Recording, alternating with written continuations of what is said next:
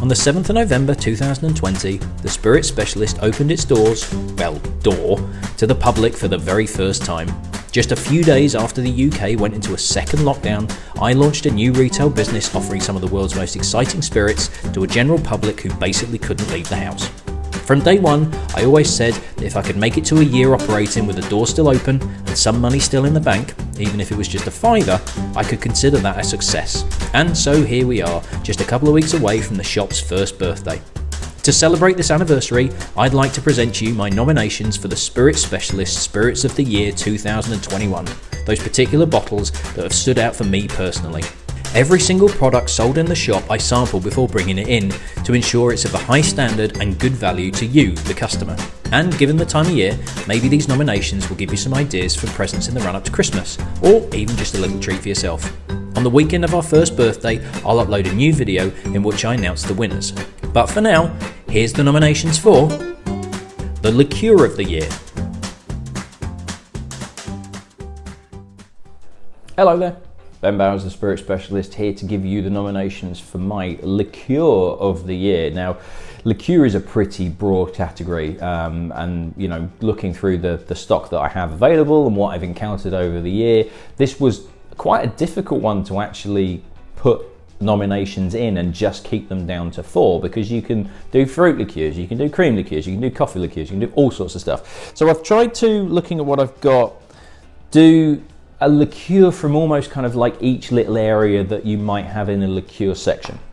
Bit of a tricky one, and obviously you can't really compare a cream liqueur to a coffee liqueur, so actually picking a winner out of this is going to prove a little bit tricky, but hopefully this will give you some ideas of things to look for, particularly in the this time of year. We're in the lead up to Christmas at the time of recording, and a lot of people do like liqueurs at Christmas, so fingers crossed one of these 4 will absolutely tick the boxes that you're looking for. And the first nomination is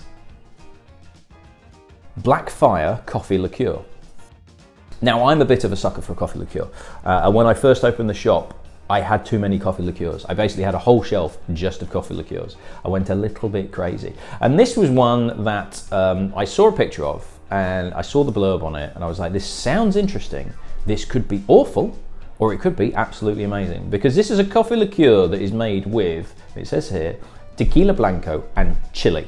So there is actual chili in this, as well as it's a coffee liqueur with the tequila based, rather than most of them tend to be like neutral grain spirits, that sort of thing.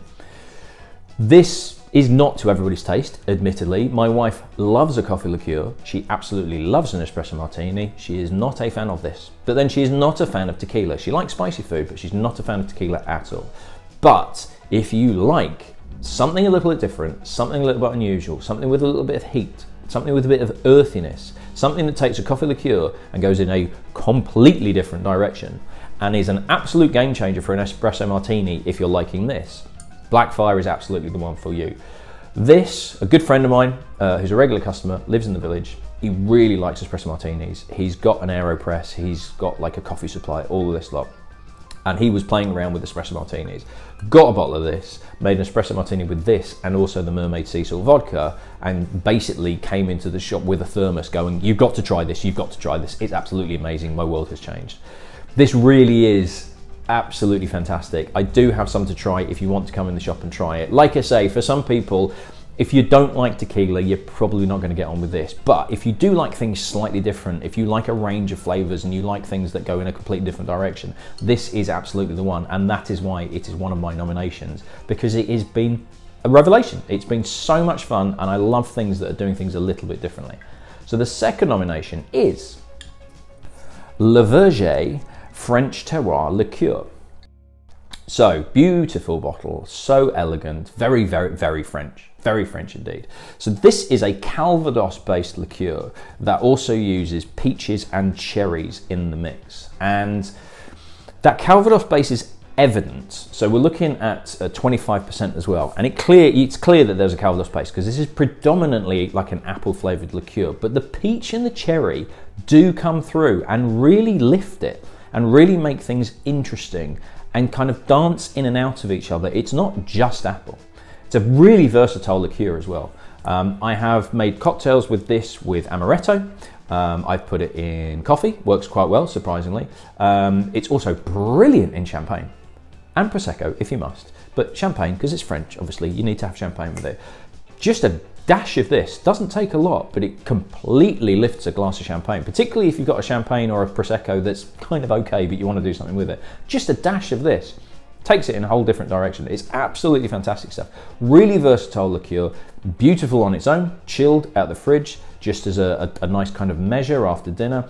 Very, very popular with my customers as well. It seems to be that kind of flavor profile that if you like kind of brandy, if you like whiskey, if you like sweet things, if you like sour things, because it's not too overly sweet.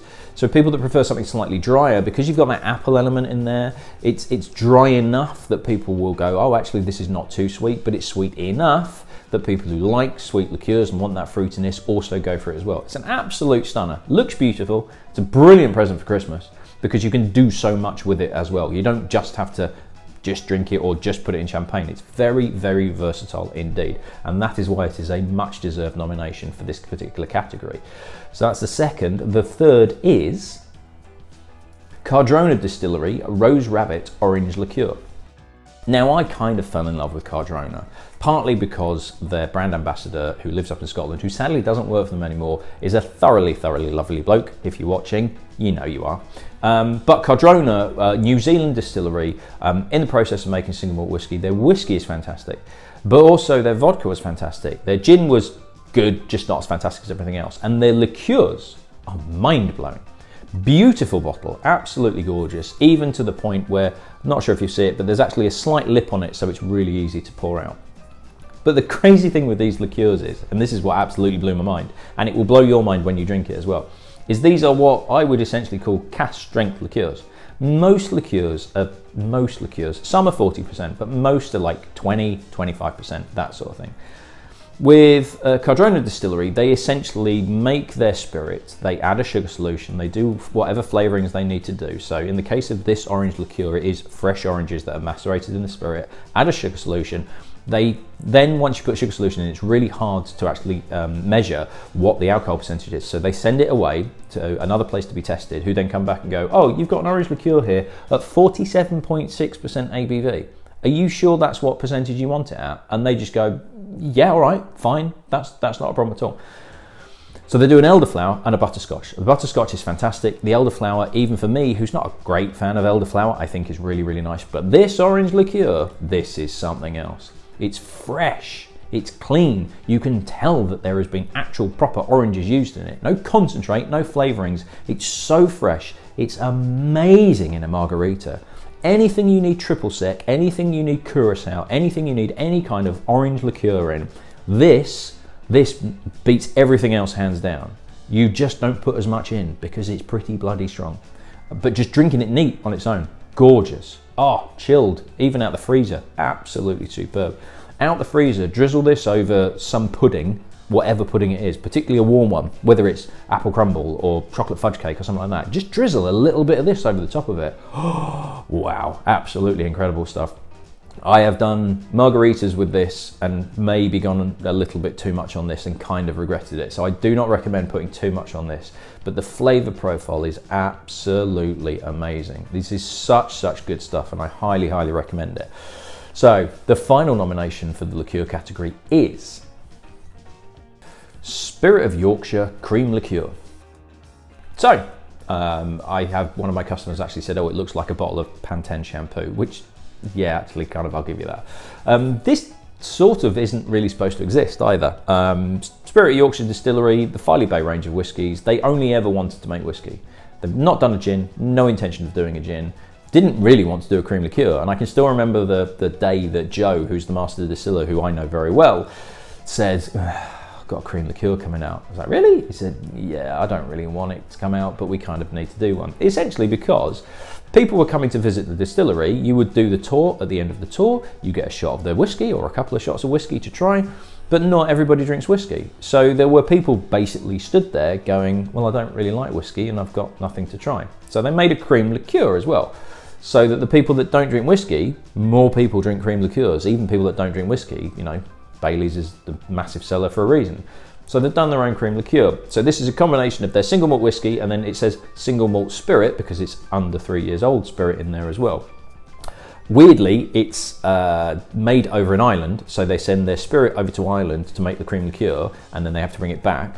But what I love about this cream liqueur in particular is it's not a chocolatey cream liqueur. This, to me, reminds me so much of Butterscotch Angel Delight, more than anything else. The flavour profile is much more kind of toffee, butterscotch, that sort of feel. And the first time I had this, and most other times I have this now, I get instant flashbacks to being a kid and having Butterscotch Angel Delight, which is my favourite Angel Delight. Angel Delight's pretty good, to be honest. Like, all flavours are pretty good, but the butterscotch is the #1 for me. So a cream liqueur, I kind of like cream liqueurs. I think they're enjoyable to drink. That taste of Butterscotch Angel Delight, well, just give me a bottle and a straw, and I'm away. It's absolutely fantastic. So yet again, for Spirit of Yorkshire, even though the whiskies are fantastic, the thing that they didn't plan to do, they still nail it anyway. So as a cream liqueur, and I don't have many cream liqueurs in, if this didn't exist, it would have been Magnum cream liqueur, because that is also a fantastic cream liqueur. But this does exist, and I think this is better. More because I've got a personal interest. So, you know, if you don't like toffee flavours, if you don't like butterscotch and you want more of a closer to Bailey's chocolate cream liqueur, go for Magnum. But if you want just, I like cream liqueurs, I want something that's a bit sweet and something a little bit different, this is absolutely the one for you. A well-deserved nomination. So those are the nominations for the liqueur category. You can find the winners on my final winners review video. That's, yeah, I'll work on a title for that, which will be coming out at the weekend of our first anniversary, which is the 7th of November. That's the first anniversary. So that weekend, I will be releasing the finals video where it's going to be the announcements of all the winners. So I shall hopefully see you at that video, and maybe some of the other nomination videos for the other categories. Cheers.